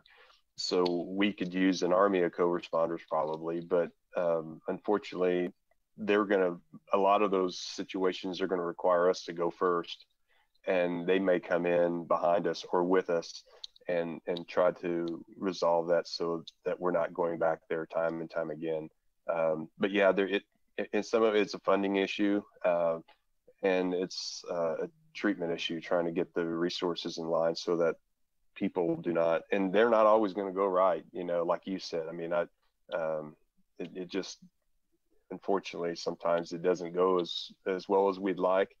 But those are the areas that we try to build on when we know about them and get better because of it. So, do you know, as citizens, how would we help support or campaign for that for the officers so that they would have that type of, like, I mean, do we you know, I mean, is there organizations that we would support or encourage or reach out to say that this is something that we would like our police officers to have more access to? Is it something that we, you know, email the chief about? I mean, who would we, as citizens, show that that's what we would like for our police officers to have as a tool? Do you have any ideas on that? So really, from my perspective, it's a federal issue. There's going to have to be some federal initiative to get the support to the local communities. You know, I guess you could petition the state. I think Julie Pratt, who oversees comprehensive mental health, she's my go-to, and she knows all the right strings to pull to get what she can. And even then, we're just looking for support at higher levels to have the funding in place to respond to the needs of the community. And there are a lot of mental health, and our homeless, our community service officers do a lot with the homeless outreach, and a lot of those issues end up, there's overlapping issues in their life that have to deal with mental health, mental illness. So, but yeah, I would start working. It's going to be there's no immediate money, there's no local money. Now the hospitals have, there is the Ford Foundation, that may be getting that wrong. There's some funding out there through the hospital foundation that they've tapped into. But again, I don't know if that helps any. Thank you. Yep. I did have one question, Turner, in regards to, let's say an officer does get convicted, and there are suits, I guess, against the officer. What is the city's current position in regards to, I guess, abuse of power, or let's say like with the George Floyd incident, where there are punitive damages that are sought by the family? Is the city on the hook for those, or is the officer held liable for paying those back? So when you said when they're convicted, are you talking about civil or criminal type of charge? Or I guess it would be either while being in the line of duty. So yeah, so if they're outside of policy, they could be subject to we've had that happen. I've been a commander, and I've had to testify in federal court in a civil rights violation and testify against the officer, and that's nothing that we'd like to do. But there are times that they exceed the scope of what's allowed. But I know that if they're within policy, and then the city's going to support their role in what transpired. So the city's going to be involved in those civil, regardless of what happens anyways, but they're going to have a piece of that. Okay, thanks. Okay, where's my So I touched on this earlier. And the number 3 I have is requiring a warning shot before. I mean, many times officers are giving multiple commands to the person. The only organization, I say reputable, the only known organization that policies are drawn from that has come out and supported warning shots is PERF. But it is a organization that helps, and we work a lot with International Association of Chiefs of Police. It's called the IACP, but we also recognize that, again, going back, the situations are so fluid that there's times you don't have time to do something like a warning shot. It's not in our policy to give a warning shot. And for example, there's an organization called Force Science that studies how force is used and the response to force. And one example they give was a person with a firearm can draw from a console area and have it pointed at the officers in 0.15 seconds, and it would take the officer 0.25 seconds to even respond. And obviously in those quick instances, there's not the opportunity to, but it does go back to the de-escalation, that if we try to dialogue, even if I can tell you time and time and time again, multiple times each year, dozens of times, officers will have somebody with a weapon, gun or a knife, and they're trying to dialogue with them and to resolve the issue. But again, warning shot is something that is not something that is in our policy.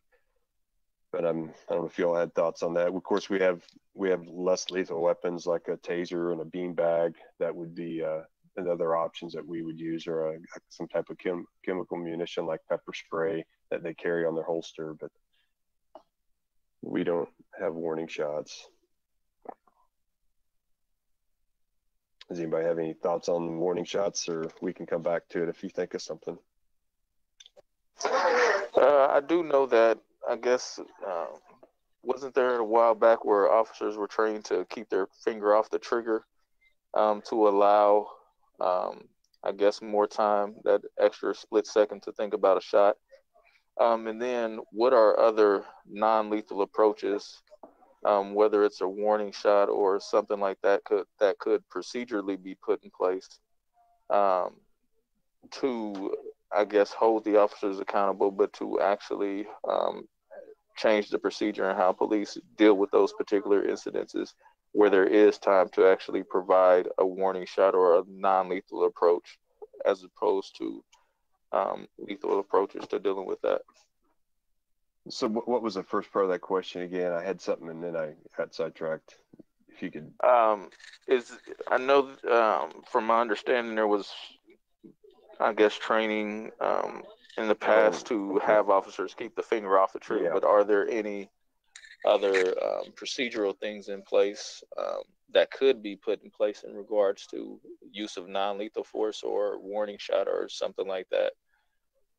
I think we do not train to put your finger on the trigger. In fact, there's 4 cardinal rules of firearm safety.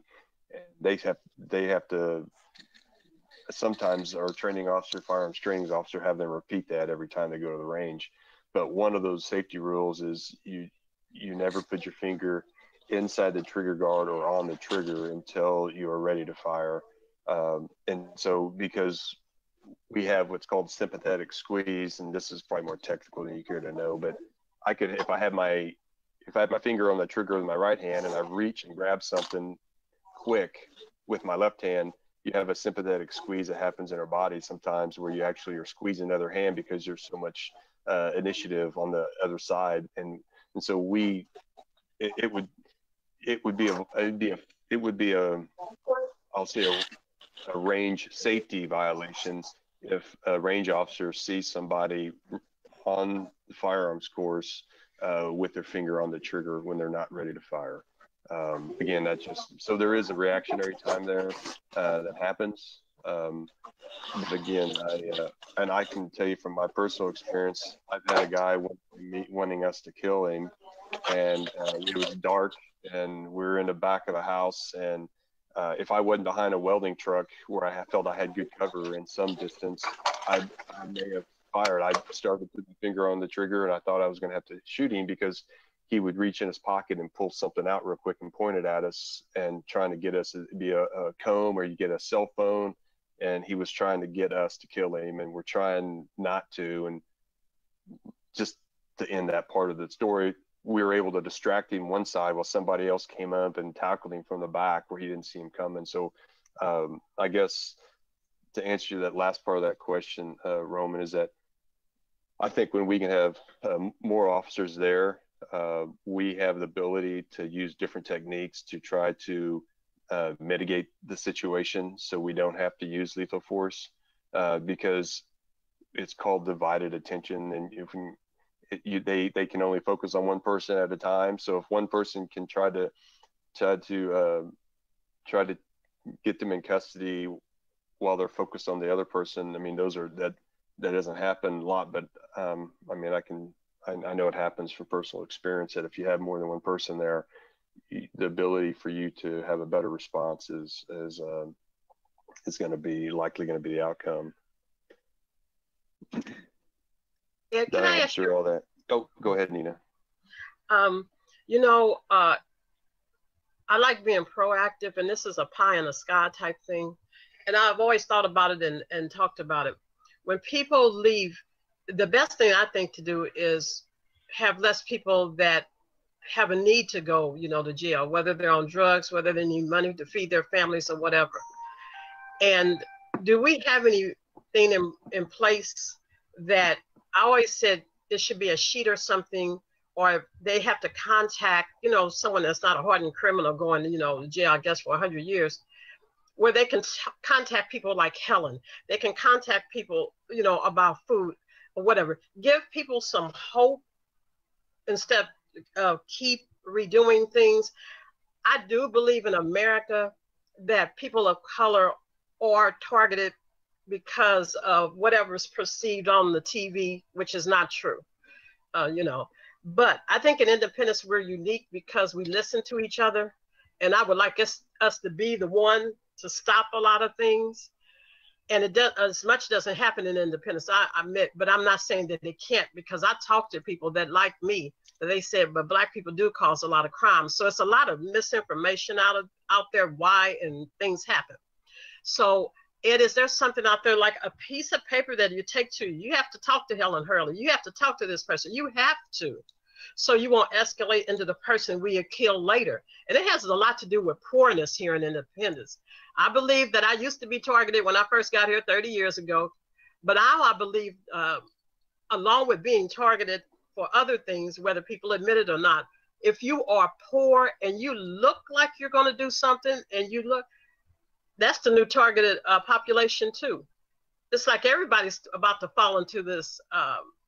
And I just want to be proactive, Ed.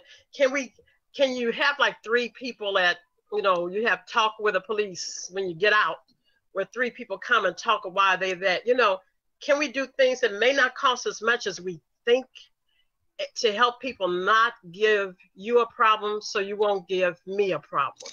You know where I'm going with this? Yeah, I guess one thing I mean, from my seat, and I don't say this as a roadblock so much, but I don't know what leverage we would have to get people to talk. You know, I don't know how we bring people to the table. I mean, yeah, we can present all kinds of stuff. We present stuff now. We give them the first step. Somebody on drugs, we try to get them off drugs. We give them first step card. We say, hey, call this number and get some help. You know, and to speak to your earlier part of what you're speaking of was, you know, we've had officers that go to, you know, Price Chopper or Hy-Vee will have somebody in custody because they're stealing a bunch of meat or something. And then they get there and they find out the mom trying to feed their kids and the officers will pay for the food and get it. Now that doesn't happen every day. I'm not going to say, but I mean, there's times that, I mean, officers have paid because a lady was domestic violence and she was trying to get shelter and she had 2 flat tires and he went and put tires on her car and, you know, so she would have tires. And so there's times, you know, I think there's plenty of times of mercy and there's times of grace and goodwill that unfortunately those are never known about. And I'm not trying to bring them up here as if like we've got it all figured out. I know that I think what you're saying, pie in the sky, is that are there other avenues besides taking people to jail? And you know, the one thing is, if you're the victim, we still are working for the victim too. I mean, they have rights and they want their day in court. They want either you know, some type of response to this person's held accountable. And although there may be times that it might be a violation that you don't have a victim, where officers use discretion, but sometimes if a victim says I want to file charges, we're filing charges, and we're going to have a lot less sway in the terms of what the outcome is on that. And I believe in filing charges. I believe in victims because, you know, you're still a victim even if someone, you know, chokes you and kills you. So I believe in victims. But I'm saying after the fact, after they're charged or whatever, can't people be forced to do the right thing? Like, you have to talk to Helen Hurley. You have to talk to this. You know, I'm trying to think out of the box. I want change. I don't just want to keep blaming each other for doing something wrong. I kind of want change to happen before I die in independence. And quite honestly, that's all on the judicial side. When we arrest somebody, we just take the information we have in a report and any evidence, and we send it to the prosecutor and the judge, and we're pretty much done besides testifying in that. And then if there's going to be any follow-up, for example, like for domestic violence or other crimes of aggression or violence, they'll send them to anger management classes. It happens a lot with the youth too, through youth court. But the courts really are the ones that are going to have to petition that to happen. Our ability to have leverage, you know, you can make it part of their sentencing is, you know, the courts would have to say, you need to go complete this class, or you need to go talk to Helen, you need to go do this or that. And when you bring back the certificate, then you're not gonna have to, you know, pay the fine, or you're gonna have to, or get a felony on your record that you don't need, because then you're really gonna be stealing and doing stuff, you know, or just, you know, you're hopeless. But that's where I'm getting at. I don't expect the police to do everything. I want us all to think out of the box. Like the next time you see a judge, you know, some crazy lady that lives in Independence say, can we find a way that we can do this? I just want to think not just present problems as we do this process. And I know Meredith, Casey, and Helen, and everybody on here, Thad, definitely, Jennifer. I want to be more thoughtful about the future, not just, you know, putting Band-Aids. And I just want to be thoughtful in other areas too. And I've thought about this for years, and I've asked people and say, well, we don't have enough money, or so we need to talk to judicial people too in this process. Because, you know, I appreciate the police, but if y'all get on my bad side, you know, but I appreciate, you know, I care about you. You need to stay off that tall, skinny pedal on the right. Just stay on the left.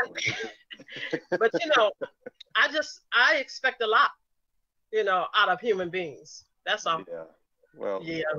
No, I appreciate your desire to be a part of change. And I agree. I just, you know, a lot of that, we don't have the leverage to get people where they can best receive the help that would probably be useful.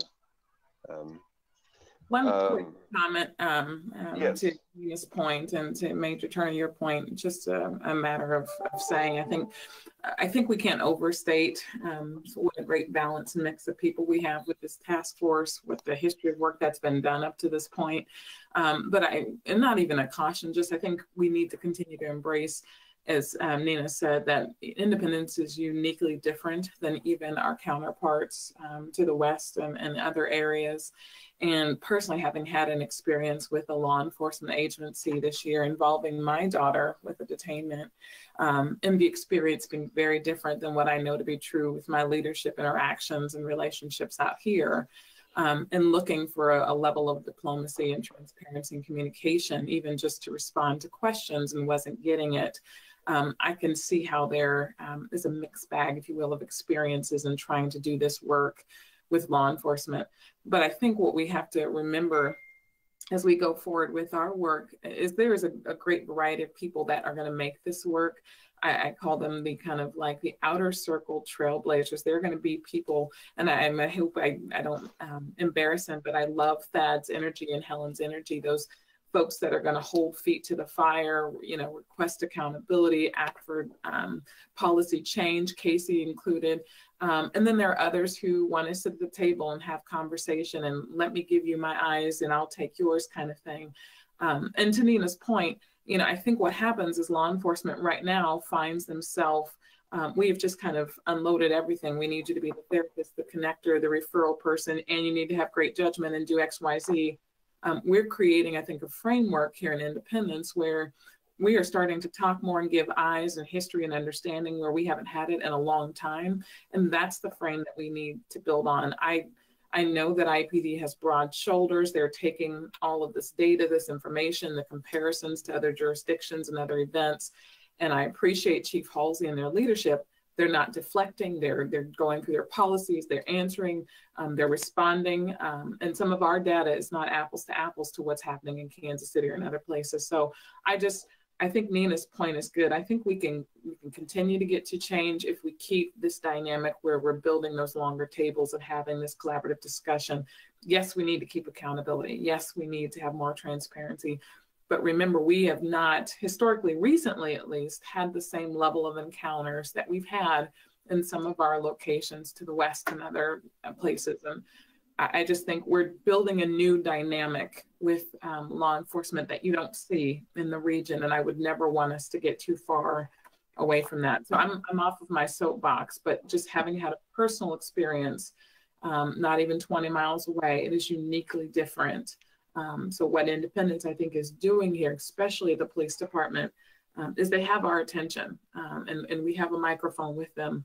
I just want us to be equitable in how we offer to be a part of that change and making sure we're not asking just one entity to carry the sole load, if that makes sense. Well, and if I can borrow your soapbox for a moment, I think, you know, a lot of these issues are dealt with the kids when they're young. I mean, not saying that it's their fault, that we got plenty of room for improvement, but building those relationships young with the youth, and Nina, to your point, this sometimes can be pie in the sky for us. I mean, as much as I love doing that, but you're chasing all the needs, all the homeless needs, all the mental health needs, and again, and these aren't excuses. Please don't take them that way, but because when somebody needs something, they call the police, and we're happy to do what we can. You know, I got 4 parking complaint issues on my phone when I come back. Those are part of what we do, and we farm them out. We go deal them, and everybody wants. Some of them are on private property, some of them are in the street, and then we have to figure out who handles what from the city. But so I guess the point is, I think so much of this happens in the youth, and you're talking, and I don't know if it's Nina, maybe you, somebody said about the misinformation going out is, I mean, I would also say the misinformation about law enforcement, you know, that's out there, that the police are going to kill you or police are going to hurt you. And what do I do if the police stop me? And I guess something that took me back, and I don't know, Meredith, you were in that meeting, but a couple ladies in one of our other groups had made mention that they were approached by some young kids that they work with, and the question was asked, well, should I be scared of the police, or what should I do?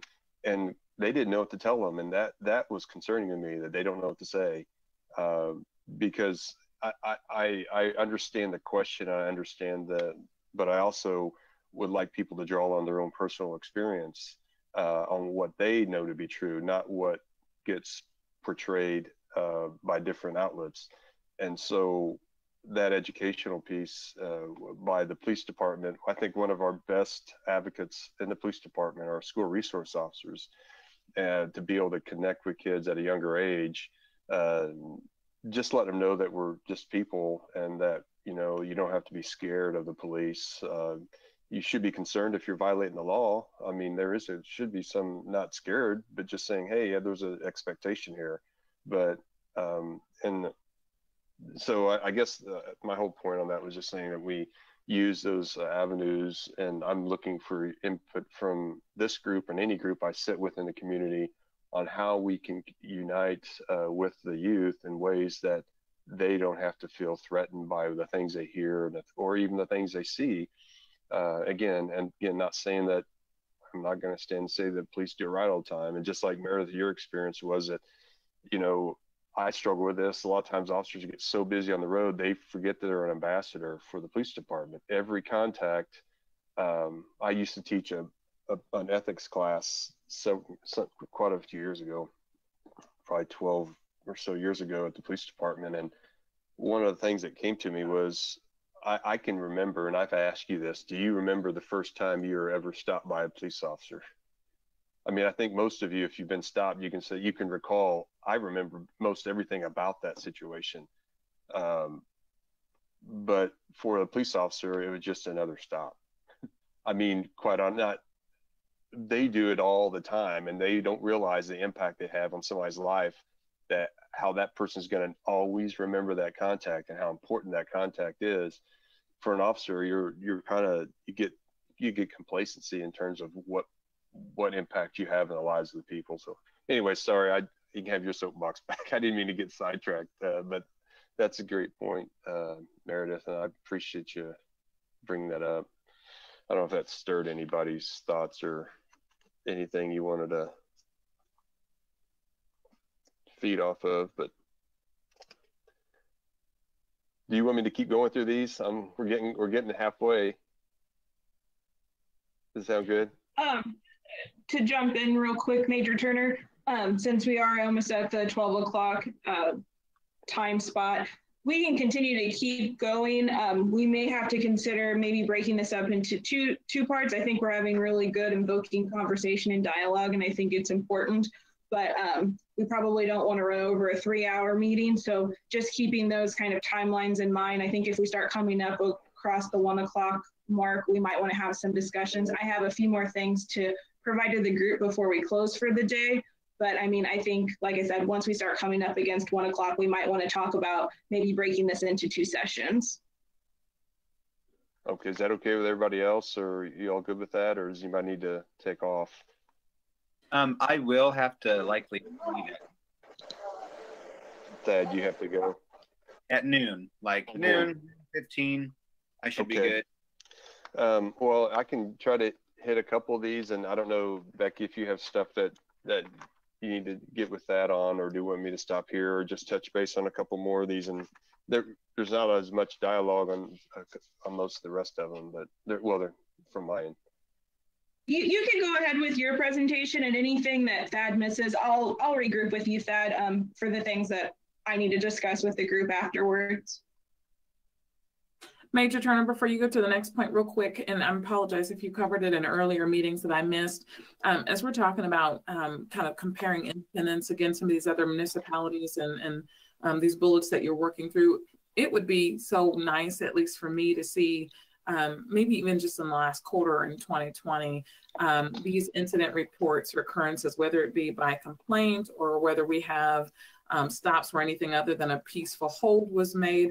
Like, where can we actually see data to see the policies that you say IPD abides by? You can tell in our numbers, there's just been a shift since such and such took the helm. Or can we get raw data? Is that accessible to the public anywhere where we can just see for ourselves in terms of stops and detainments and those things that might get along the lines of civil rights issues or race relations issues or that kind of thing? So if I'm hearing you right, the Attorney General's office gets all of our numbers, and they review all our numbers, and we have to, then they request us to do a report on those numbers if there's any variances in terms of people that are stopped because there may be a higher race that stopped based on our what the population is in the community. So the Attorney General's office has those numbers. I can give those numbers out. The same numbers that we send to the Attorney General's office comes back, either way. And I don't know if that's really what you're looking for is when you're talking about stops and the ratio of minorities, or is that what you're kind of looking for? Are they broken up by demographically? Yes. Well, yeah, they are. What's the format of that? Is that a PDF thing? What is that? And how far does it go back? I mean, is that a monthly report? How often is that generated? It's a yearly report. It's an annual. I'm sure it's large and massive, but just for my own awareness, if we're talking about being accountable and holding accountability going forward, I'd love to see that for 2019.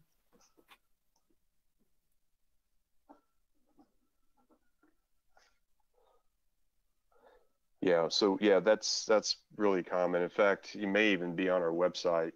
I've talked to John Syme, our PIO, and I think he may have posted it. I don't know. If not, I know I've sent it out to community concerned citizens. I think we'd sent it out. And Becky, have we sent that at all to you, or have we sent anything to this group? I don't remember. Or have we sent those? I know we sent policies out to, I can't remember if this group was involved in that, but.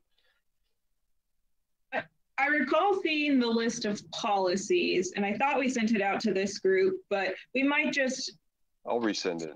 Yeah. Get it in everybody's email freshly. If we haven't sent it out, maybe we can kind of just do another email push with some of the things that they're requesting in this group. That way it's all in maybe one combined email, so it's easily accessible by everyone in this group. Yeah, sure, that would be good. Well, thanks for bringing that up, Meredith. We'll work on getting that out. So we also have number 5 on my list here is the duty to intervene, and we kind of touched based on it, but we didn't get into it.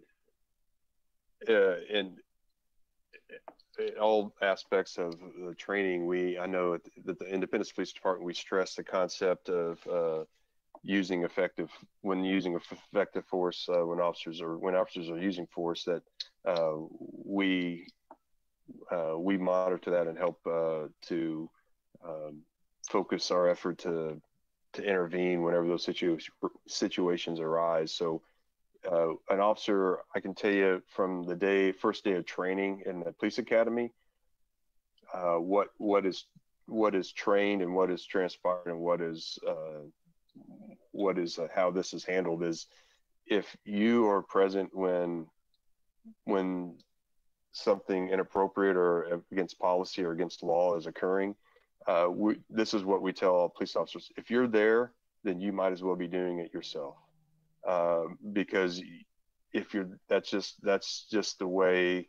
Again, doesn't mean when we look at the issue up in Minneapolis, doesn't mean that the officers always respond that way, but that would be an issue that would be taken up on a case-by-case basis if you see something that is dealt with, and I've had to deal with that, when you, of course, you deal with those as they come up, and where you pull somebody in and you question, when you watch a video, what was seen and when was seen, and how do you best respond to that. So I know as far as a duty to intervene, I know I've seen that's something that's an expectation that's taught from first day of use of response to force training in the police academy. So I don't know, what have you all heard or seen, or what are your thoughts on the duty to intervene that would be helpful for you to discuss? If you see anything, if you don't know right now, that's okay too, but if something that you come across, I'd be happy to take a look at it. And see, I was going to look at, we constantly review our policies and try to evaluate. I was thinking and even since this, we've gone back through again and gone through, and so the policy I'll send you would be the latest one, but there's always we have working copies that once we get them refined, then we upgrade, and then we upgrade when we alter anything, then we send it back out to the entire police department, and everybody has to sign off on it, and then it's just to show that they've read it and signed off they've read it. So let me move down to number 6, is to ban shooting at moving vehicles. Our policy already addresses this, the shooting of vehicles. Basically, it says discharging a firearm at or from a moving vehicle is authorized only when any person is in imminent danger of serious physical injury, and all other reasonable means of defense have been exhausted or are not available. And then number 2 would be any occupant of the suspect vehicle is using or threatening to use deadly force by means other than the vehicle, thus creating an imminent danger of serious physical injury. And so shooting at a moving vehicle is very dangerous, and we recognize that. I will tell you that things that we do have to take in consideration was from, you know, I've got several cases here documented from 2006 through May of 2020, where vehicles were intentionally used as weapons to run over people or run over officers, and there are times that instead of banning anybody ever being able to use lethal force at a car that's being used as a weapon, we feel it's better to address and outline in our policy when that use of force is appropriate versus saying a sweeping policy that just prohibits action altogether. If somebody uses a weapon as a lethal force, then officers, you know, have to respond to that. And again, we train officers to try to stay out of the way. And like I mentioned earlier, if I'm standing in the middle of the street and a car's coming at me and I don't have time, distance, or shielding to get away from that, I don't have a lot of options left in my tool belt, if you will, to manage that situation. Again, those aren't frequent, but they have happened. So I don't know about shooting at moving vehicles. Anybody had any questions on that or things that have come up?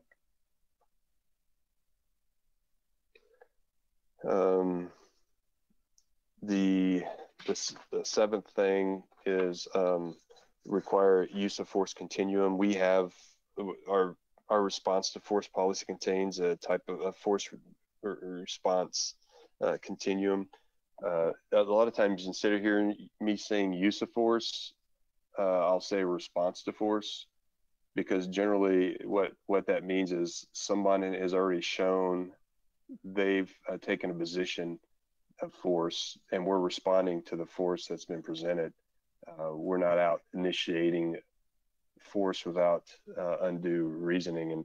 And so if you hear me use those words synonymously, I mean, our verbiage is we response to force. It's going to be synonymous with what you see in the public by saying a use of force. So hopefully but one of our guiding principles is a force continuum is really kind of a linear approach, meaning it's kind of like, this is the only way it works. You have to go like this way. When those things are so fluid, sometimes you might go from talking to somebody to the highest level. But our guiding principle is what the law says, and the law references a 1989 case called Graham versus Connor, and it refers to objective reasonableness, and that is our standard in all law enforcement that you'll find. That's what the courts hold as what's allowed. So what's objectively reasonable based on the situation will be really the standard that is evaluated by the courts and is used in our review process as well. And I don't know if y'all are familiar with force continuums or that terminology much. Helen is. I didn't know if anybody else is, but you can find a lot of different things that are available out there that probably speak on that. Anybody have anything on the force continuum piece and these may be newer words for some people. So if you come across something and a question comes up after you find that, please let me know and we'll work with that. So the number 8 item is require comprehensive reporting. And I tried to cover this. I think I covered this pretty well on our very first bullet, where I talked about, supervisors notified, then ambulances will respond based on the situation. Response to force report is completed. Pictures are taken. Any video is tagged. In-car video, they have to tag their video, and now it's saved so it doesn't disappear. There's many times that it happens off scene. You end up running behind a dark building or down an alley or in a house, and there's no video. It just isn't going to be available. And so we're not opposed to body cameras. In fact, if funding is there, we'd be willing to do that. In fact, most of the officers would like to have that, because it would actually clean up a lot of situations. But if we were just, and I don't want to get into, I don't want to get off comprehensive reporting, but going out and just buying cameras would be doable. There is a lot of other factors that weigh into that, and it may be something we could have on another time since we're short on time. But for us to pull that information based on a FOIA request, a Freedom of Information Act request, and make those available to anybody that asks for those, we figure we're going to need about 3 people to manage all the video that would be created, because there is some redacting that would have to go in, possibly on some of that, which basically means we would have to manage what information is going out. We're not sending people's date of birth and social security numbers out that are being read on the video, and trying to protect, to some degree, the identity of some. And obviously, if it's a closed case, none of that would be available anyways until the case was adjudicated in court. So I kind of skipped right into I know Roman and we've had discussion. Roman's talked about body cameras for many years, and there's a lot of other parts to make that system work, because once you go with body cameras, going away from them isn't really a good option. So how do you build that in, one-time funding? How do you build that in the next 3 to 7 years, whatever the lifespan is of that, to keep the system up and running with upgrades? And anyways, those are hurdles. I'm not saying they're the things that are going to prevent us from moving forward. Are just things that we have to figure what we can work through to provide that. So let me go back, as far as comprehensive reporting, what are the things that or have heard or you think of when you hear comprehensive reporting, after I kind of give you a flyby on how we respond to that? Let me mention first, we do have, I told you that those reports, when they're done going through all the chain of command to the chief, they go to the internal affairs captain, and he files them in. So we have a database that tracks all that information. That is kept for review and patterns. So anyway, Yeah, could I ask a question about comprehensive reporting real quick? So does that include any witness statements? And if the victim is alive, does that include their statements too, where you got a cross-reference of, or is it just a police statement? It's basically going to be all the information that we take in. So a lot of times when the sergeant goes and takes a picture of the suspect, there's dialogue with the suspect in terms of a lot of times they won't even let us take their picture. Not a lot. There are not a lot. That's not fair to say. There are sometimes they won't even lift their shirt up so we can see where we tasered them, and we're not going to go fight them just to get a picture of a taser mark in their back or wherever. So again, there's dialogue between this first line supervisor and the suspect, but all those situations vary in how they unfold. And one last thing. You go. No, you go. Mine's about you talked a lot about body cameras, and I learned this year that all of the police officers have microphones, correct, on their body, and that the vehicles have cameras themselves. Is that right? Yes. Okay.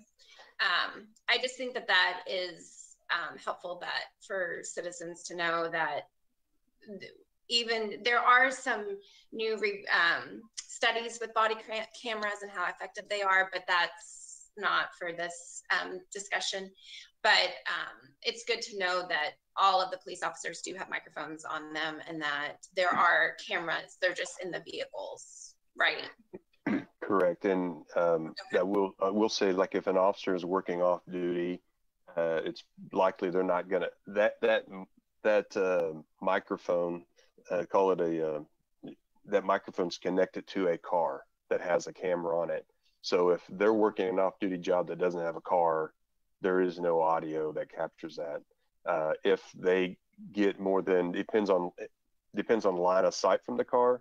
A lot of times the uses of force, or response to force, happen because somebody's trying to flee, and then when they run behind the house, then you don't hear it. So, and on a rare occasions, it may not be synced up because there is the system periodically wants to update or reconnect because it's all ran through internet. And if something messes with the signal, sometimes they'll get bumped, their micro will get bumped off of the car system. So now if they don't recognize that before the next incident happens, then there are times that we don't capture that.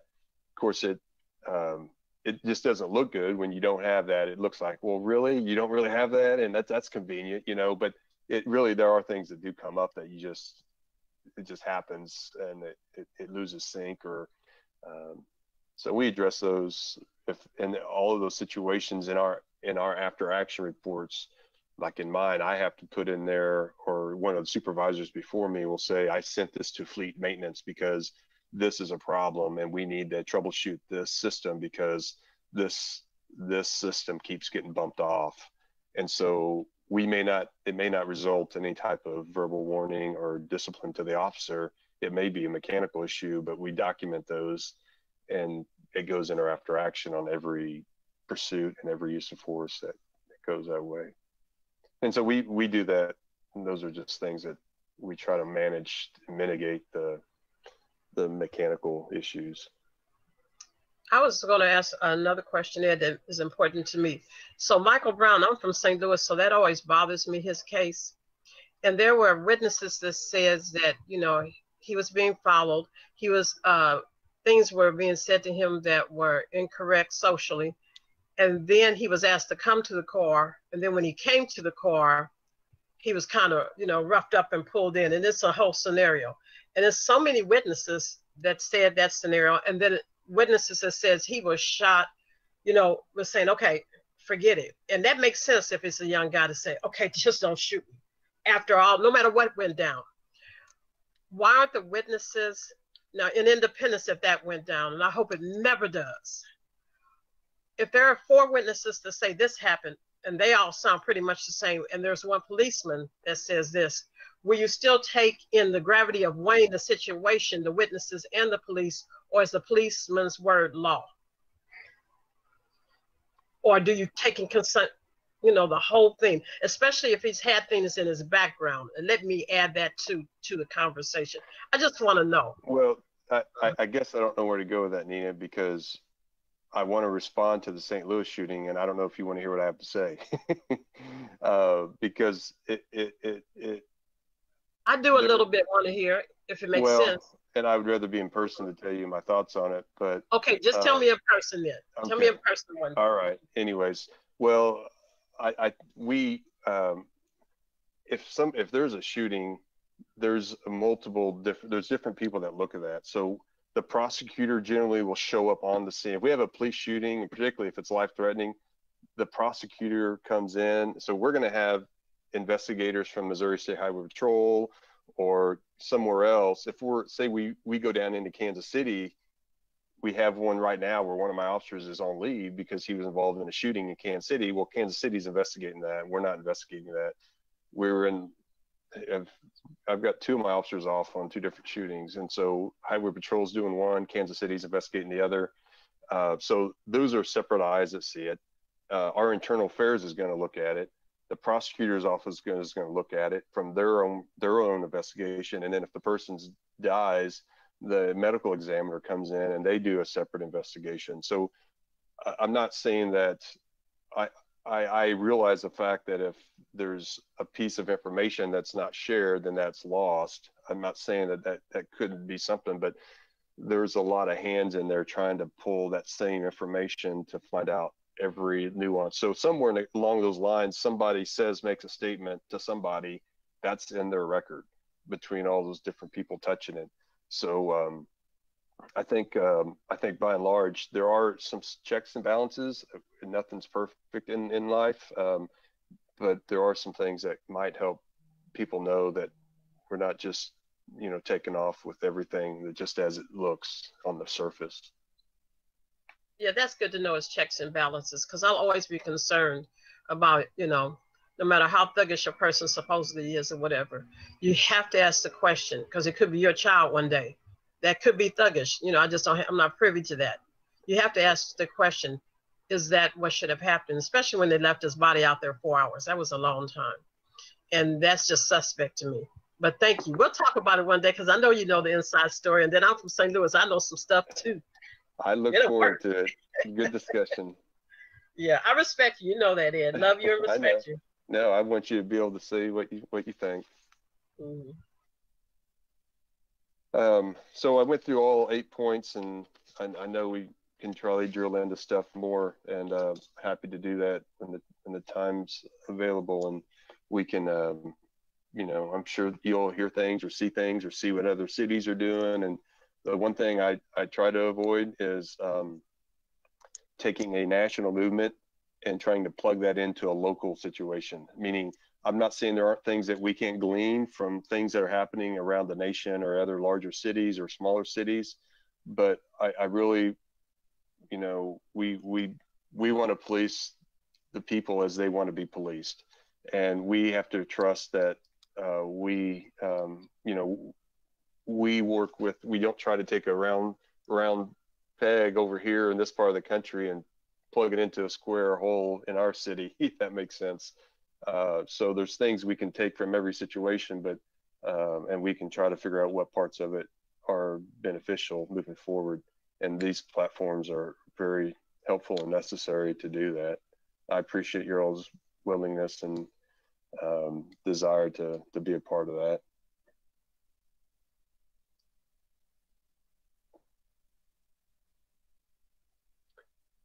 What else says? Those are the 8 points. I know, and I've got here on my notes just so you all know, and if you have other things, I've got on here that send out the department policies online, send out the profiling stats for last year. I think those are online, or I know they're online already, but I just, for the ease of you having to not chase them down, I can get those out to you.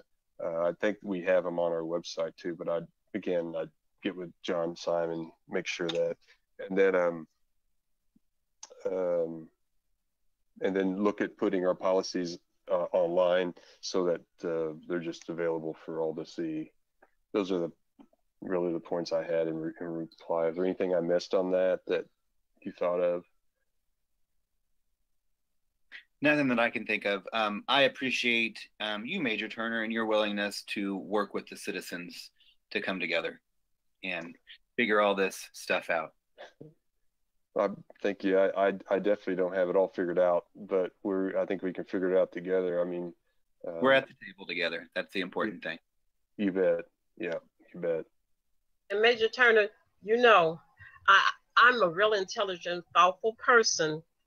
And, you know, sometimes I'm kind of like, you know, I express with my hands, you know, but know that there is a movement, but I do not judge my city on the movement, but I will not discount the fact that the movement exists, that I know people that have been hurt and killed, that my parents never made enough money as other people and had to march for it. And I was born in 1961. So I have to encompass it all.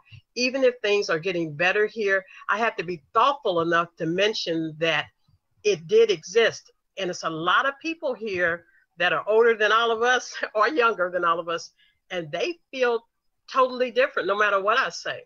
They want to say all lives matter.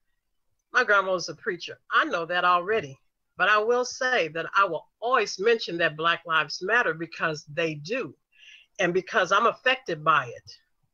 You know, whether it's someone living somewhere else, I just happen to be living on the greatest place on earth. But that doesn't mean that I don't care what happens to people all over the world. And so I'm a world thinking person, but I love this city, and I'm always very happy to be in the conversation, and that you all, you know, we all talk about things, because there is pain in growing. There are growing pains. And I think we get over our growing pains very respectfully, very caringly. So don't even get me wrong. I'm kind of like an activist, and I'm kind of like kumbaya, you know, We preachers' kids, me and you. You know what I'm talking about. So I have to say it all. If I didn't say it all, I would be remiss. You understand? Well, and I mean, if we're being candid, I have reservation with the movement, capital letters, Black Lives Matter, their movement. I agree that Black lives matter in every environment, every community, but I have trouble with the movement Black Lives Matter because of their foundation of things, but in the defunding and a lot of things. And I'm not saying that pain isn't real and it's not being presented as they know to present it. I'm just saying that it's in stark conflict with many things that I hold true, and as we try to serve the community. So yeah, I don't mean any discredit on anybody, but I want to share where I'm at too in terms of that. I always tell people, I like that. I want to hear, because I know you can't be different than who you are, but you definitely have to be who you are. And I respect you, and I know where you're coming from, but you got to understand where I'm coming from. Black lives do matter to me because I have 4 sons, and I've lacked in a lot of ways because I'm Black and African American, through jobs, even my husband or whatever. Age discrimination is a whole nother thing. Orientation is a whole nother thing. All of this is important to me. So I have to say, if you're African American, you have to say Black Lives Matter. And no one will get that but you. But I respect where you're coming from, but you got to know, no one can get that but me. But we can still come together and negotiate and understand that we all love each other, though. That's our common ground. But we're always going to be different. We like different foods. I like different things. So it's all right to be different, but respect and negotiation is very important in a marriage and in society. Yep. Major Turner, I think some of the notes that you have for the things that you said that you will look into and give to us and hopefully put on the website and everything. I think those are some of the recommendations that were made way back in March from the task force at the city council meeting, but I can't remember all of them. So I think either all of us or I can look at it and re-email some of those other recommendations, because you may be touching on all of them, but there might be some others that we're forgetting since it's been months since we so anyways, just for us to remember that there might be some more that we were thinking or asking of the police force. Oh, sure. Yeah. And I mean, of course, the COVID and just being disjointed, I guess, with everything going on. And if anything slipped through the crack on my end, please let me know. You're not going to hurt my feelings by reminding me or asking me where something's at. So I wouldn't be the first time. It probably won't be the last time, but I'm happy to try to fill those voids and build bridges so we can keep that communication alive.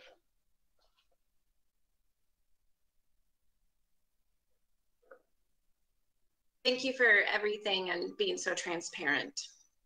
Sure, happy to be a part of the group and looking forward to still working for the. Hi, that's your kitty cat. That's nice. That's cute. Yes, I echo that too, Major Turner. I appreciate everything you said today, and I think it's very, very important that the community has that information and that open dialogue with the police department to keep that understanding and to be able to support the department and the department have that understanding with the community so that it does work together and not against each other. Yeah, and I think, I mean, out of all the groups I work with, I think this one we're probably starting to lose a lot of people here, but it would probably recognize that whenever, like right now, officers, we had such a roller coaster ride. You went from having COVID and being essential workers and people putting signs in the front of the police building. We support you, bringing stuff, dropping stuff off, and within a week, people are basically throwing stuff at you, not always literally, and so that roller coaster ride of that response. And so now, from my perspective, you get sensation on the law enforcement side that you start to get defensive because some of these conversations are harder because of the outright attacks and a national approach into a local community. So that's why I think sometimes the local perspective is important to make sure that our scope is on that and not the emotional strain that gets brought up by the national frenzy, and so we can come to the table in a less threatening manner. But again, it goes on both sides. I'm not saying that that's just one-sided, but.